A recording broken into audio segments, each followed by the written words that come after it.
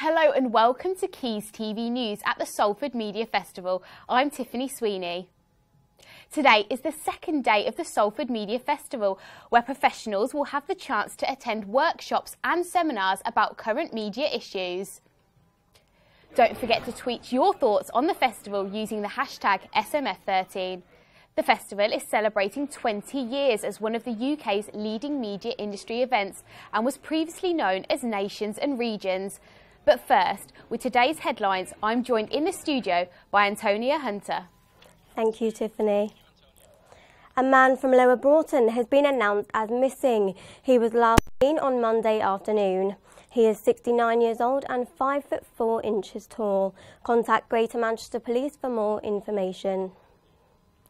Salford Media Festival is being hosted by the University of Salford for the first time this year. This week, industry professionals will be giving speeches and teaching masterclasses.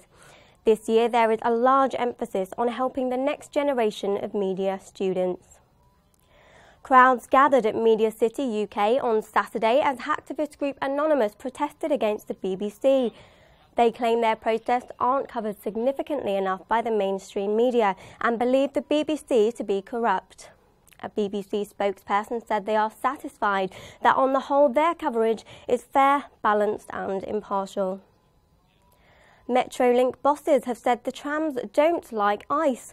There have been a number of delays since the drop in temperature, which is thought to be due to ice on the overhead cables. This has caused a lot of concern among commuters who are worried the network will become unreliable over the coming winter. I'll be back later with more headlines. Back to you, Tiffany. Thanks, Antonia. It definitely is getting colder and colder. The second day of the Salford Media Festival is upon us, and Lucinda Parker went down to see the delegates arrive.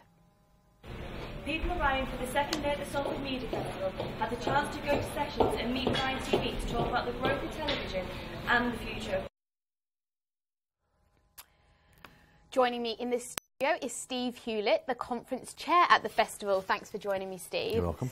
So how was it this morning opening the festival?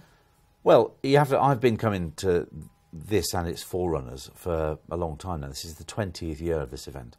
It started as what was called as TV in the Nations and Regions, which seems rather quaint now. And I can remember David Plowright, who was the chairman of Granada Television at the time, now sadly deceased, hosting the event and taking all the delegates to show them around Coronation Street set, and all the rest of it. But this was an age away. It was actually before we had multi-channel television, before we had, certainly before the digital revolution was even born or thought of, to be honest, by most people. Then we decided it should be changed, so it evolved into the Nations and Regions Media Conference, and now it's the kind of Salford Media Festival. And I suppose what it made me think, is that if you'd said 20 years ago that there would be a new, vibrant, creative hub somewhere in the north of England, right, and it's going to rival London, and it's going to become globally recognised as a centre for digital media, and it's going to be in Salford, people would have fallen off their chairs laughing, honestly. It would have been utterly incredible to have suggested it. But of course, here we are sitting in the middle of it, and it hasn't happened yet, but quite a lot of the big things, the plumbing, if you like, that has to happen to give it a chance, that's been done. So, I think what we're sitting on here now is a real tangible opportunity. And what do you think of the students here? The students? Yeah. I like students everywhere. But what do you think of the ones at Media City? They're all moochers. I've got 3 sons, one of whom has just finished at university, and he's definitely a moocher. Actually, he went to Manchester. No, look, I think, in all seriousness, one of the interesting things about the digital revolution is that the barriers to entry in terms of media are lower. I mean, everybody, most young people now who have access to mobiles, laptops, computers, whether it's at school or at home, wherever it is, most of them are pretty media literate. Most of them can shoot stuff.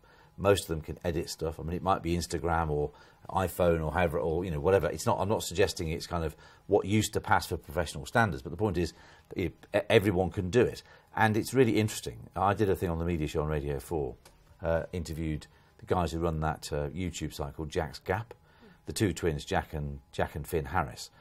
Only 20, both went to university, dropped out to carry on making their fortunes with their YouTube channel. What was really interesting was they didn't talk about audience, they talked about community. That, their videos are routinely watched by 3 or 4 million people all over the world, right? With whom they feel they have some kind of sense of communal interest. And it's a really, really interesting shift. So I think for students today, looking at media, not necessarily in terms of a career in media, because every business is now a media business. You can't be a local builder's merchant without being online. I mean, it's not like there are businesses that can sort of duck the media revolution. You can't. But I think the opportunities for self-expression and creativity, I think now are unrivaled. It's the most exciting time. Definitely. Thank you so much. You're welcome. Coming up this afternoon at the Salford Media Festival. At 11:15, guests will have a talk with ITV professionals, as well as talking about local TV. Then at 12:30, there is a session about broadcasting in independent Scotland. Finally, it's networking and lunch at 1:30 p.m. With a massive range of sessions and workshops, we caught up with the man in charge of content.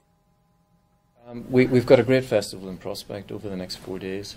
We start tomorrow with 2 delegate days, as we're calling them, that are absolutely packed full of experts from across the media, structured in 17 parallel sessions and 3 keynote sessions. We're going to explore everything from the development of local television through to current issues in drama, radio, future issues in scheduling and transmedia. We have a political focus on the future of media in independent Scotland with Fiona Hislop, Scottish Media Secretary, Scottish Culture Secretary. We have a great keynote in prospect from Josh Weinstein, writer of The Simpsons, and we've got a fantastic retrospective from Stuart Cosgrove on the key moments in the evolution of media in the nations and regions over the last 20 years.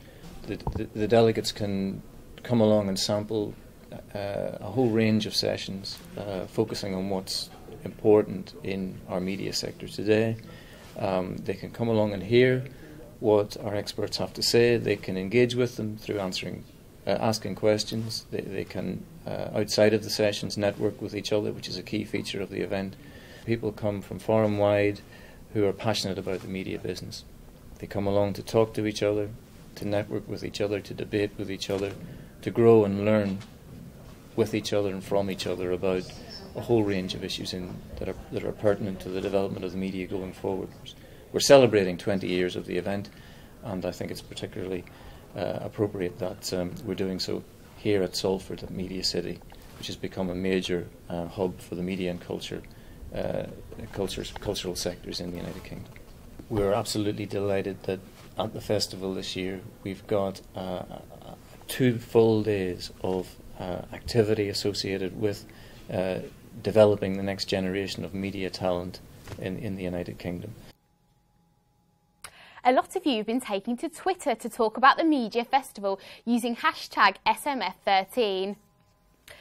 At ILoveMCUK tweeted saying, "Shouting out from Salford to the world, hashtag Salford shines." They also said the cream of media education. And at Prolific North said, "Salford Media Festival on again, plus we take a look at what you thought of yesterday's event, hashtag SMF13. Don't forget you can keep in touch with us via email at quaysnews.net, on Twitter at quaysnews, and don't forget that all-important hashtag SMF13 for the Media Festival. That's all from us today. We'll be back later for more updates. Thanks for watching. Goodbye.